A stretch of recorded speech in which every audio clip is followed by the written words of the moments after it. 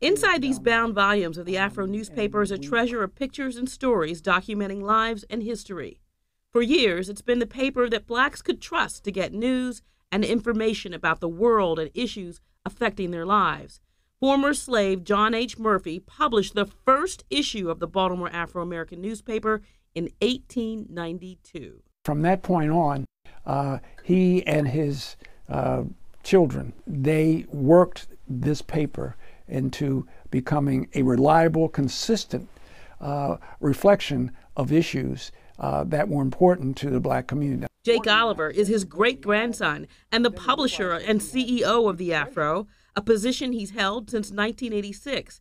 He says his grandfather took a huge risk in starting the paper at that time. A large percentage of the black community who still could not read because we really hadn't been out of enslavement more than 40, 50 years. But as the black population migrated to urban areas, the audience evolved, becoming more sophisticated.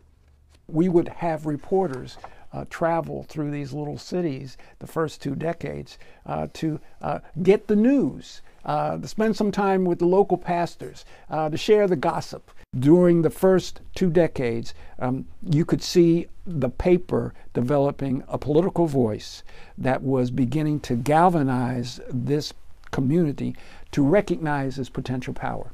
Brown versus Board of Education was one of the most popular editions. That edition just, not only was it just startling because it was so different, finally we get rid of Jim Crow on the educational level, but it also reflected the immediate resistance. For 150 years, the Afro's been the place where many could go to read about relatives and friends doing well in the world.